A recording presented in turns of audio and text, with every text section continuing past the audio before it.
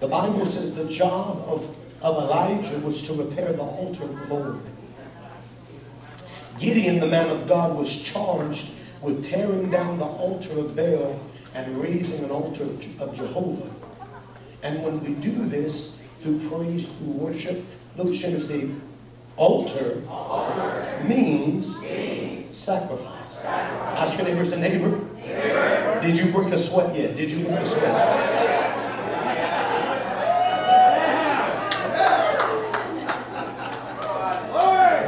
We heard a prophet at the end of the year tell us, you have not prayed until you sweated. The Bible says Jesus prayed and drops of blood came out to the degree. You haven't worshipped until you've given something. David danced before the Lord with all of his might. And we're going to encourage you, if you have not before the night's over, to give God your best sacrifice. Amen? Amen. Come on, give Jesus one more hand clap. One more hand clap. Come on, give Jesus a hand.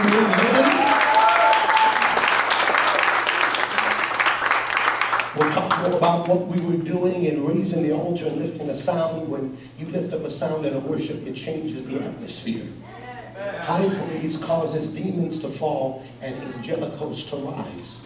Causes the Spirit of God to begin to move. When we get straight to the Word, I want you to put your hands and thank the Lord for the angels and overseers of this house, Pastor Joe and Linda. Give them your hands back. All the Lord for them. Come on, over the Lord. For hosting this wonderful conference, for the team, for Pastor Matt, for Pastor George and their wives and the worship team. We're grateful for all of you. Give them a hand clap, amen. All the churches and the ministries are grateful. Some of our churches driven more than an hour to be here from Riverside. So if you're from this Rock International, somebody shout amen. Amen. We're grateful for that. If you're a minister, if you're a pastor, I'm going to ask you just to wave your hand so we can honor you. If you're a minister, if you're a pastor, if you're a part of the fivefold, let's give a hand clap for all the ministers. All right, we're going to get straight to the Word of God. If you have your Bibles, we're going back to the book of 1 Kings chapter 18 and verse number 30. Repeat after me. Say, I must raise an altar. Let me remind you that an altar is an invitation for the glory of God to come. The altar is an invitation for the glory of God to come. Repeat after me. Say, God's glory is about to come. One more time. Say, God's glory is about to manifest. How many know God wants to send His power?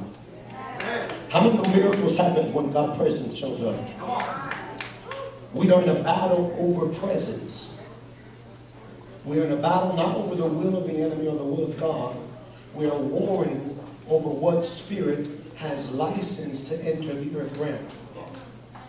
How many understand we can raise up the altar to Jehovah, or we can raise the altar to Baal? We can choose to lift up God, or we can choose to lift up the enemy. It is our choice, but repeat after me and say, in Jesus' name, every knee will bow, every tongue will confess. How many know every knee is going to bow? Every tongue is going to confess that ultimately the earth will be filled with His glory. But it is our job to pray His kingdom come. Never in the Bible does it say pray that we would leave. Don't pray to leave, but pray that His kingdom would come.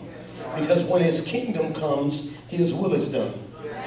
So the battle of the altar is the permission for the deity to come. So in order for God in Judges 6 to defeat more than 100,000 with 300, Gideon had to tear down the altar of Baal. The altar of Baal gave Baal legal permission spiritually to come in the earth. Okay, repeat after me. Say, the devil is defeated. The devil is defeated. The devil is doing all that he's doing in the earth already defeated. The devil is operating illegally. And the job of men and women is to tear down the very power of the enemy, to destroy the works of the wicked. Repeat after me. Say, God is about to raise an altar. Church. The church is God's altar. The church is God's meeting place between man and God. Let's read. It's here, 1 Kings 18, verse 30.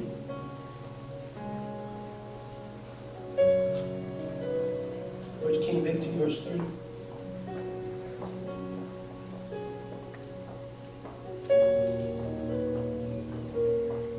Repeat after me. Say, God is raising an altar. We're going to talk about that very briefly. We're going to pray. Tonight is an anointing night. We're going to anoint you tonight and anoint the oil you bought. If you bought oil, we're going to pray over you in the name of the Lord. We're going to pray that you would be an instrument for God's glory. Let's read 1 Kings chapter number 18. Going to read 30 through 32. 1 Kings 18. Chapter 18, verse 30 through 32. Bible says, and Elijah said to all the people, come near. Somebody say, come near.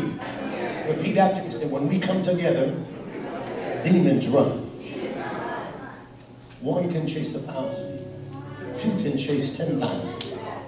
When 2 or 3 gather in his name, he's in the midst of you. That's why the devil hates us coming together. I'm under the persuasion that all of this mess wasn't about us not gathering at football stadiums. All of this mess wasn't about us not gathering at theaters.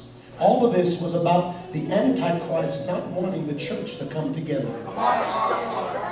Because there is one power that keeps the Antichrist at bay. It's not laws, it's not politicians, it's the Holy Ghost in the church of Jesus Christ. Push your neighbor, say, neighbor, what are you afraid of? The devil's afraid of God in you. For greater is he that is in you than he that is in the world. God is for you, and who can stand against you? He said, let the people come near. And the people actually came.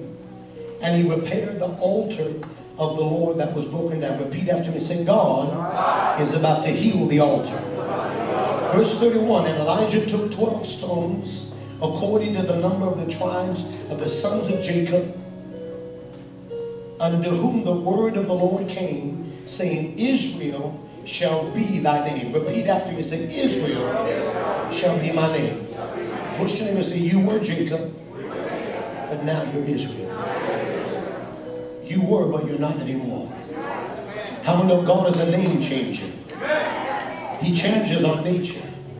He renews us and transforms us. This is the power of the God you serve. Look at verse number 32. And with the stones, he built an altar in the name of the Lord. Lift your hands. Say, I will build an altar in the name of the Lord. Lift your hands. Lord, I ask you to speak to us now. Close your eyes. I ask you to give us vision, wisdom, and revelation. Open up the eyes of our understanding. Come on, begin to pray. If you pray in the Holy Ghost, I'm asking you to pray right now. Come on, pray, pray. Come on, pray. Stay at the pray, pray. Come on, intercessors. If you pray in the Spirit, do it now. Come on. Every knee will bow, every tongue will confess. Open that mouth. Demonic powers, you have to bow. Spirits of the Antichrist, you must bow. Deceiver, you must bow. Come on, pray, pray. Pray, pray.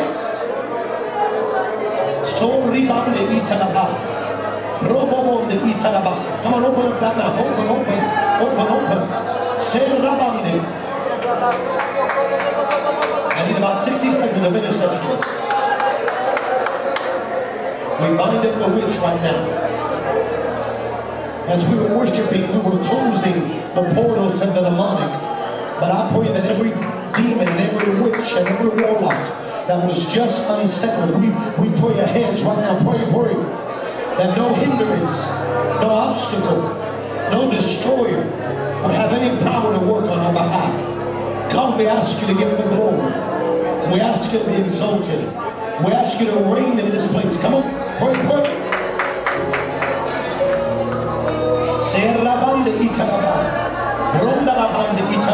Come on, pray, pray. We bind up every spirit that is not of you. Come on, as your hands are lifting, I ask for miracles, for signs and wonders to fill this house. Break chains tonight. Set at liberty the captive. Open the eyes of the blind.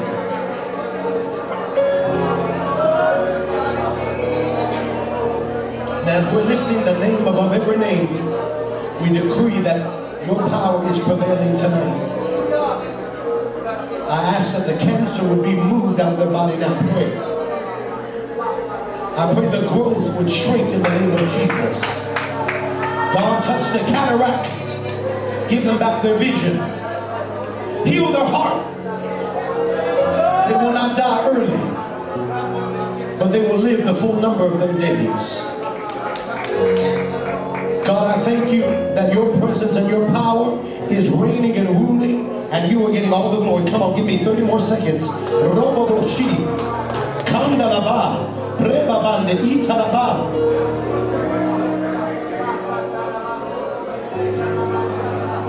are reigning with power.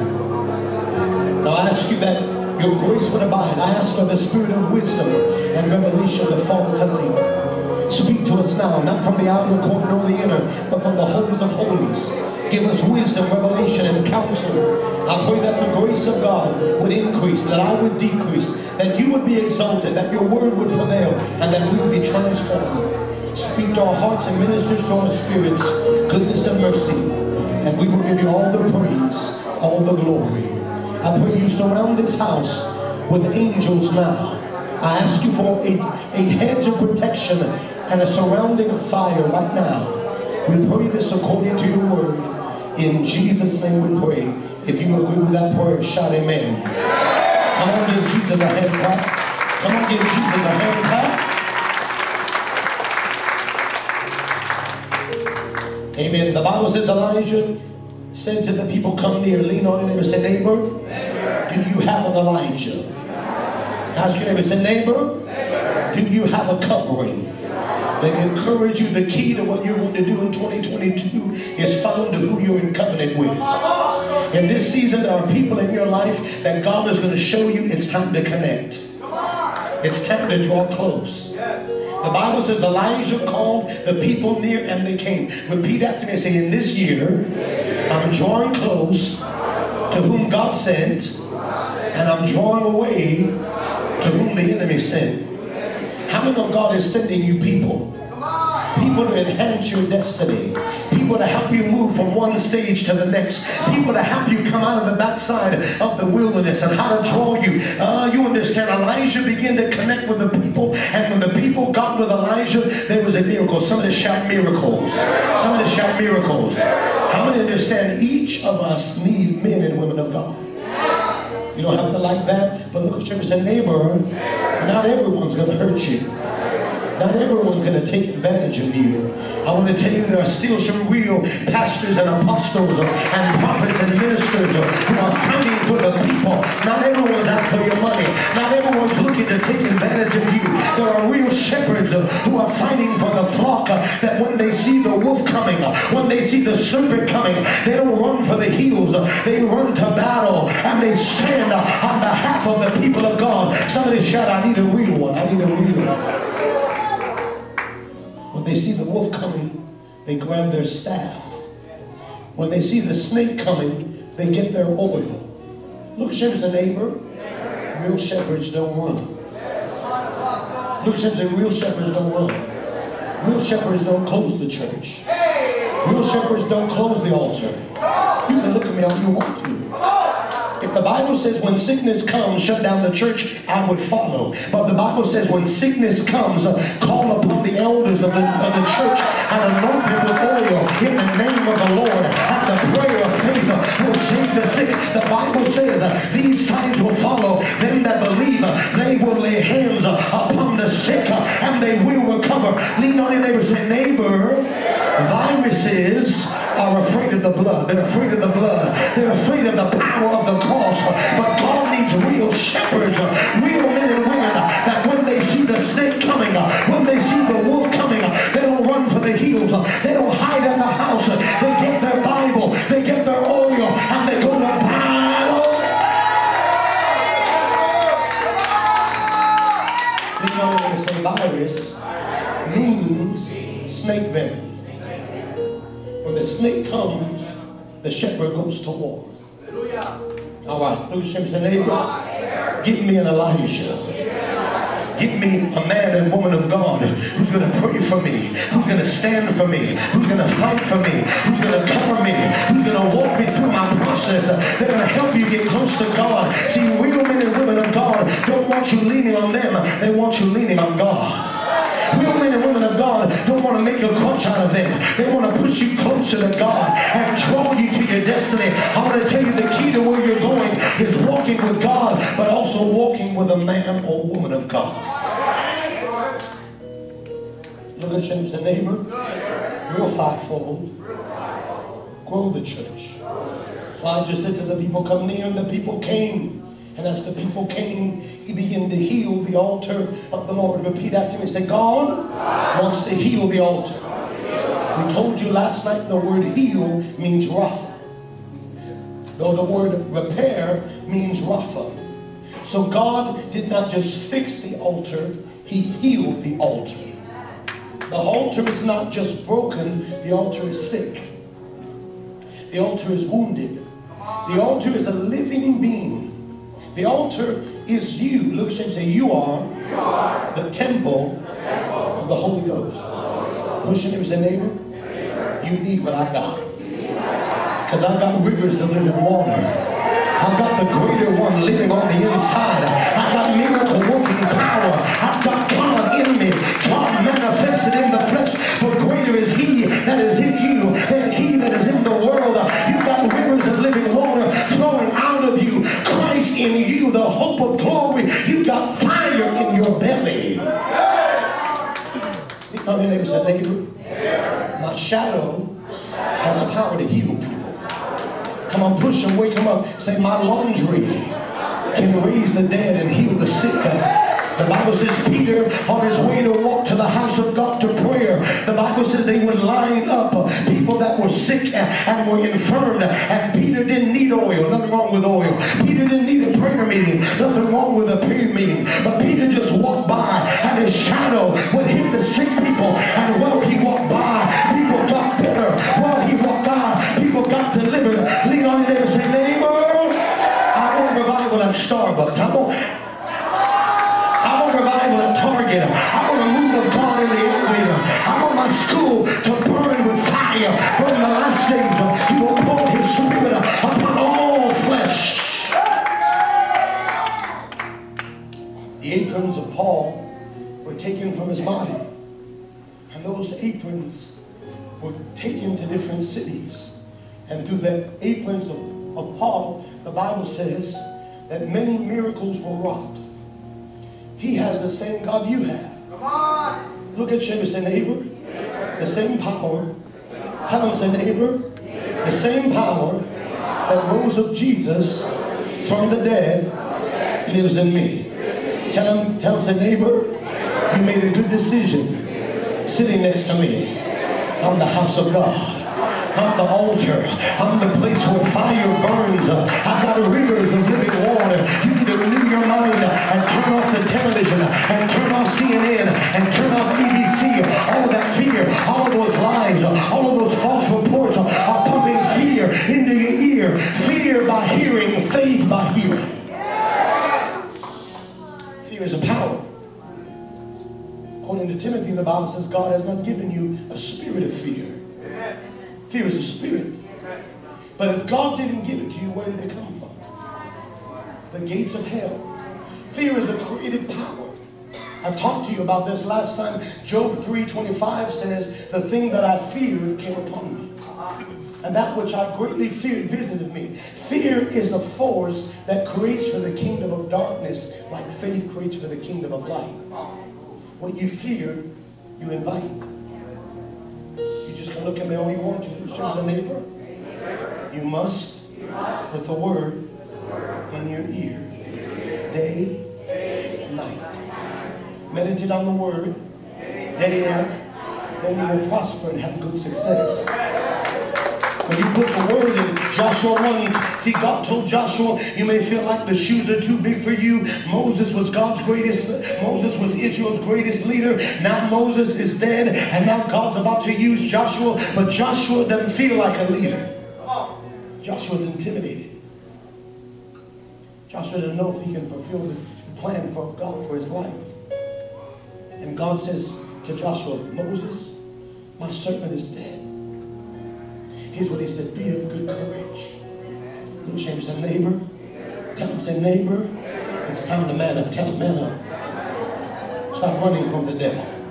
Stop being afraid of invisible boogeymen.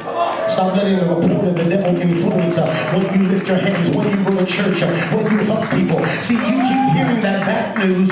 See, the gospel is the message of good news. And if you keep putting bad news in your ear, you become a target for the demonic. Say good news. Meditate on the word day and then you will have good success. He told Joshua, be of good courage. No man will ever stand before you. He said that to the psalmist David in Psalm chapter 1, blessed is the man that meditates on the word day and night. He will prosper. He will have good success. He will be like a tree planted by the rivers of living water. He shall not be moved. His leaf will not wither. I want to tell you, when you're planted by the river, hell can come, demons can come, powers can come, but you're not going to fall because you're planted on the rock of Jesus. Be careful what you hear. Faith is a spirit. Fear is a spirit. Faith by hearing, fear by hearing. Whose report are you listening to? Whose report have you given your ear to? To now we second guess laying hands on the sick. We second guess giving communion, open the altar. We second guess coming together, like when we come together. It's like when people go to the theater, when people go to a ball club. We second guess the power of the altar. Look, she's a neighbor. Are you telling me sickness has more power than the blood of Jesus? That's what you're telling me, sir. With your fear, and your clothing, and your running. Look, James, the neighbor, the New Testament church, if they were dead, which they're not, they would roll over in their grave. They were fed to lions. They were burned at the stake. They were tortured. They were beheaded. They were burned in oil for preaching Jesus. But the 21st century church, the devil blows the wind and we shut everything down. Just close. See you next year. I heard them say, see you next year. James, a neighbor, I need a real man of God. I need somebody to stand and pray. I need somebody that I can call, that will lay hands on me, that will anoint me in the name of the Lord, that will fight devils and is not afraid of lions and bears and demons. God says, I'm with you. Don't you be afraid. Elijah has to build an altar. You remember, Israel is now backslidden. 1 Kings 18, Israel is worshiping Baal. Israel has idols erected to Baal and now is under the influence of Jezebel. So now there's a mixture. Somebody say a mixture. Now these prophets are claiming it's not wrong to have altars to Jehovah, but add Baal in. Just mix it. Just compromise a little bit. Everyone's human. You don't have to preach holiness anymore. You don't have to preach righteousness of the blood. Shorten your services. Close your altars. No longer pray and fast. Make it convenient. Get 3 or 4 different people, 3 or 4 different services in the house of the Lord. Why? Why are they doing this? Because it's about the finance. Look, she was a neighbor. How can we have a move of God in 58 minutes? 58 minutes. I went to a church that was 58 minutes. 20 minutes. Singing, 20 minutes word. 5 minutes at the altar, bring in the next group. Look, she was a neighbor. The devil is a liar. I decree we're not chasing offerings. We're chasing the altar of the Lord. We're chasing the presence of God. Azusa Street revival happens when men and women come to the house of God and say, I don't want religion, I don't want tradition, I want the fire of God. I want burning, moving glory in my life. I'm tired of having smoke but no fire. I'm tired of not seeing the glory of God. I don't know why I'm preaching this hard, but I'm preaching this Sunday.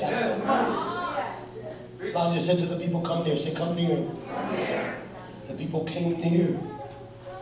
And he repaired, he healed the altar that was torn down. Repeat after me. Say, God is about to heal you. Look at you and say, God is about to hear you. How many know you're God's altar? How many know you're the temple of the Holy Ghost? That God lives in you. That wherever you go, God goes with you. Yes, amen. Let me read this to you. 1 Corinthians chapter 6, verse 19. Look at him and say, I will fear not.